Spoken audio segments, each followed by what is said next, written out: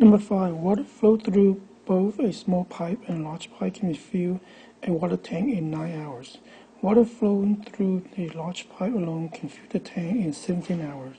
Write an equation that can be used to find the amount of time, T in hours, it would take to fill the tank using only the small pipe.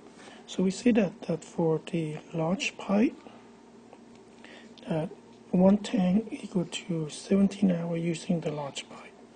And the combination of the large and the small, that one tank can be filled with the large pipe plus the small pipe is 9 hours. So then we can use this part to solve for L. So then T over 17 is equal to L. Now we can use this L for using substitution. So we have T equal to, instead of L we write T over 17 plus the small pipe times 9. And so divide by 9 to both sides, so T over 9 equal to T over 17 plus S, subtract. So T over 9 minus T over 17 equal to S. Now combine like terms.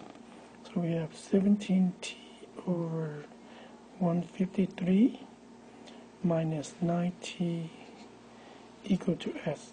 So then this gives us 8T over 153 equal to S. Now solve for T, so T is equal to 153 over 8S. So for the small pipe, the time is 153 over 8, or equal to 19.125 hours.